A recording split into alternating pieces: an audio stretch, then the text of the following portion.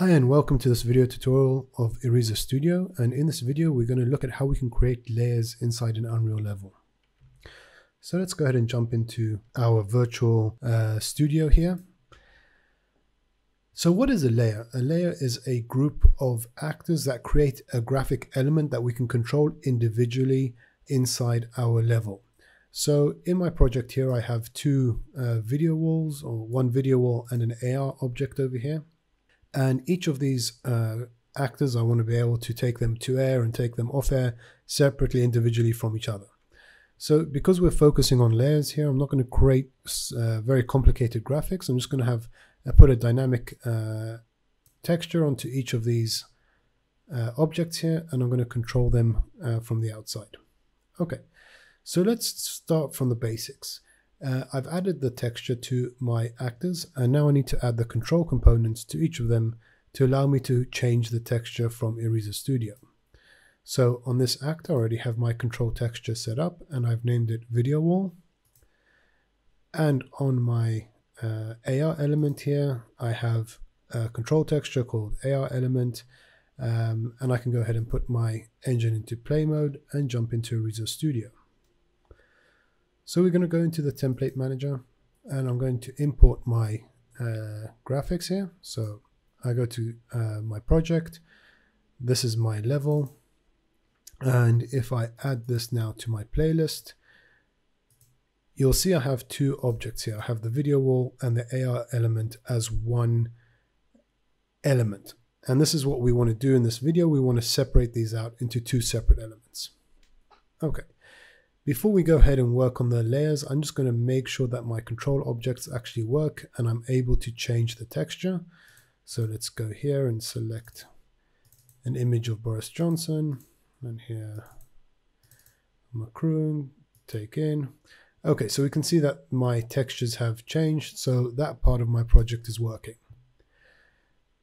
Okay, let's jump back into Unreal and hit stop.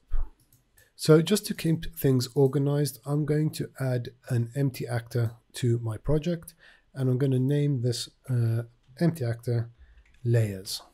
Okay, so this is where I'm going to manage all my layers from. On this empty actor, I'm going to go to add component, and I'm going to search for control layer. And I'm going to name the first one video wall.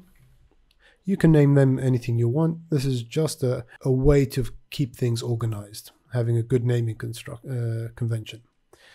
So inside my the control layer, I'm going to name the ID video wall, and I'm also going to give the title the same name.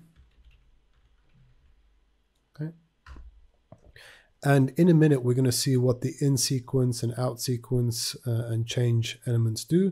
But for now, let's just keep it simple and name our controls correctly and set up. Okay, so I'm now going to add another component, the same again, control layer. And I'm going to name this one AR element. And again, the ID, I'll call it AR element, and the title AR element. Okay. I can now go ahead and save my project. And if we jump back into Erizos Studio, I'm going to delete the page here. I'm going to jump back into Template Manager, and I'm going to right click and re-import the project. Oops, I don't think I put my engine into play mode. So let's do this again. Okay, so now that I've re-imported, you'll notice that we have this small arrow appears to the left of the thumbnail, and this shows us that we have sub-elements of this level. So if I open this up, we can see that we have two sub-elements here, and this is the AR element and the video wall. So these are our layers. Okay, now if I double click on each of these to add them to my playlist, you see inside the AR element I have a bunch of I have the video wall and the AR element, and the same in the video wall. So now we need to separate our controls into each layer now that we've set up our layers. So let's stop the engine, and I'm going to go to my control texture over here, and inside the layer I'm going to give it the ID of the layer the control should belong to. So this is the video wall. So I'll call this video wall. And this is the AR element.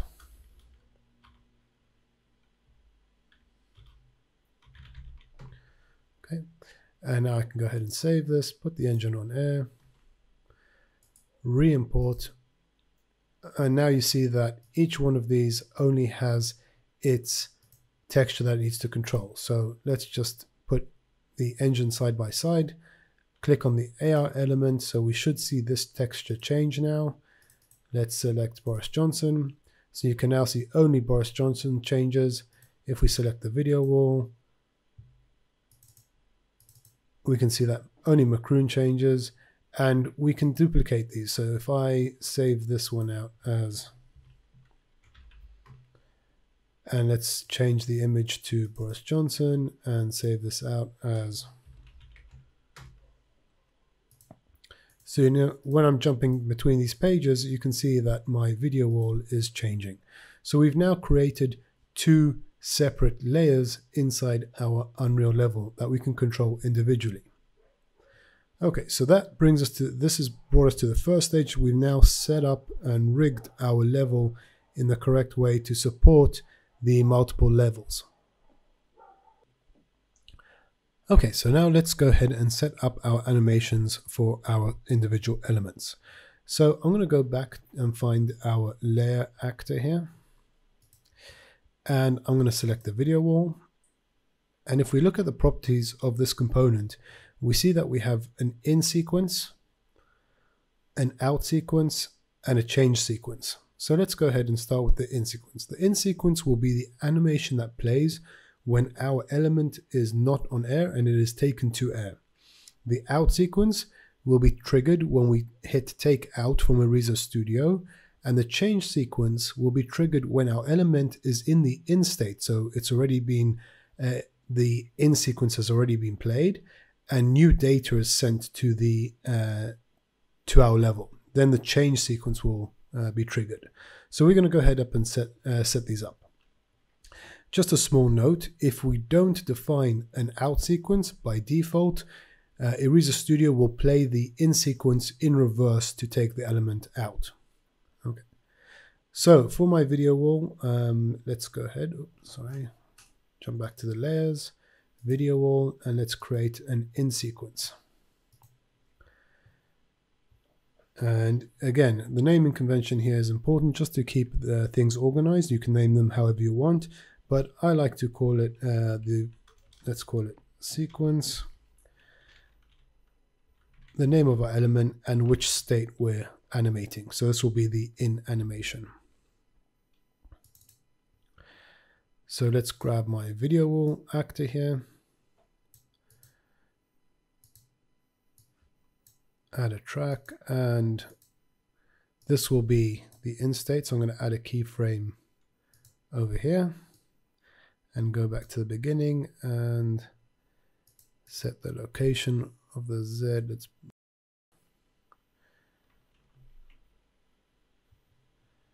just bring this down so that it's off screen, and add a keyframe as well. So this will be my in animation. The element will be will animate up from within the table. Okay, so I can now go ahead and save this. Let's bring it out, save, and put the engine in play mode. And now I'm going to get the video wall element. I'm going to select an image. Okay. And now what I'm going to do is hit take in. So you can see the element now comes in with the data that I've selected. And I can hit take out. And you'll see that the element animates out. Let's change the image and hit take in. And you see the element now comes in with the new image that I've selected. Now, if I select a different image while I'm on air and I hit take in, we just get this cut animation, which isn't very nice. We'd rather animate the element before the data changes. So let's go ahead and set up our change animation. I'm going to jump back into Unreal and hit stop. Let's Let's bring our element into the in state. I'll go back to my layers actor, select the layer, control layer video wall, and turn on the change sequence. Let's create a new level sequence. Again, sequence, video wall, and we'll name this change. Let's go ahead and open this up. We want the change. Okay.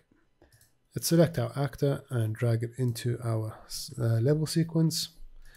And I'm just going to do a very simple animation here. When the data changes, I want our element to animate off screen and then come back in with the new data. We'll do something a little bit more fancy with our AR element. Okay, so this will be my start position. I'm going to add a keyframe here, another keyframe over here, and in the middle, I want to animate my element off screen. So something like that, and add a keyframe. Okay. So with the change animation, there's one more step that we need to do. And I'm going to go ahead and add an event track and a trigger. And at the point in time in my sequence where the element is not visible to the viewers, I'm going to add a keyframe to the event track and double click on that keyframe to edit it. And I'm going to drag out a node here and look for update layer, and you see we have Erizos control update layer, and this is going to tell the system that at this point in time we want to change the data. Okay, so I'm going to be controlling the video wall layer, compile, save, and we can close the blueprint editor, and that's it. We're ready to go. So let's leave the element here and save. Put our engine in play mode and let's test this out. So let's start with an image of Macroon. Let's take the element in. Our element animates in. Okay.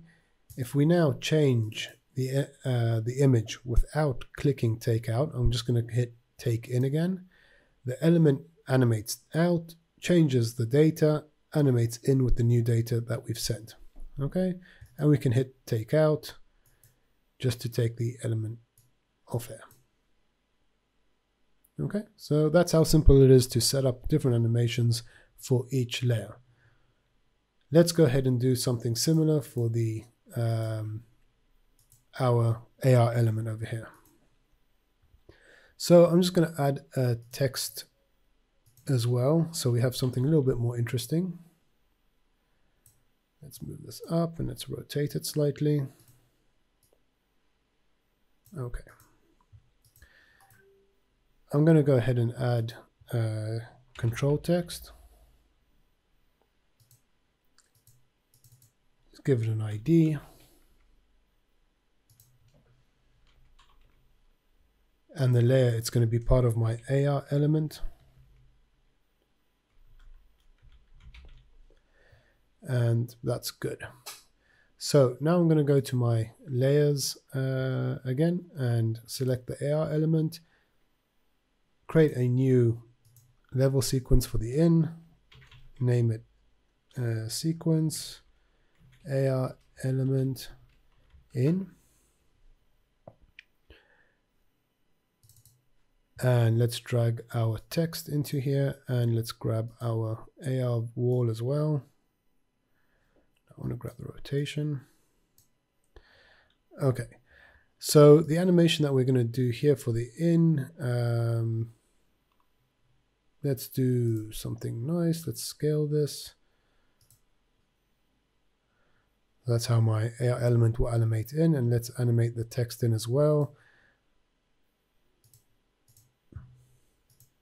It doesn't have to be a transform. You can animate anything that you want inside here, but usually we animate something from not being visible to being visible. And there's our text animating it. Okay. And for the change animation, we can go ahead and set this up as well. I'm going to go to layers, AR element, turn on the change sequence, create a new level sequence,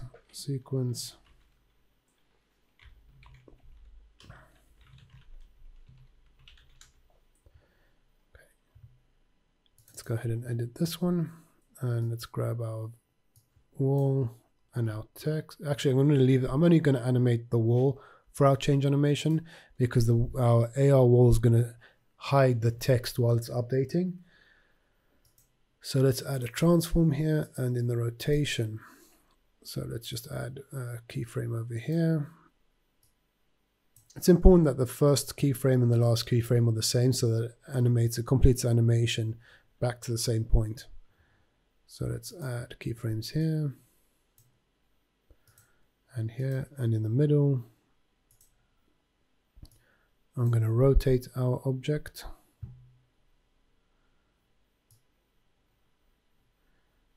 to something like that so the text isn't visible to the viewer anymore. And at this point in time, I'm going to update our content. So I'm going to add the event, drag out the node, update layer, and tell it which layer we want to update. So this is the ID of my layer. Compile and save.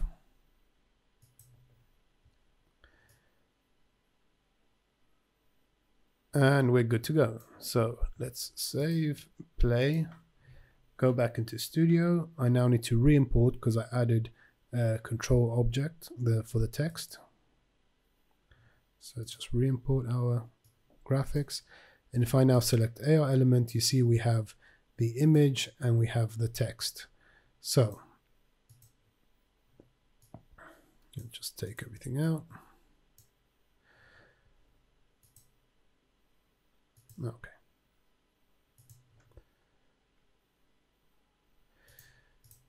So let's select a headshot over here and Boris. Now when I hit take in, yeah, so there we go. We have the text animating correctly. And if I now change the content here, so let's change the name of the image.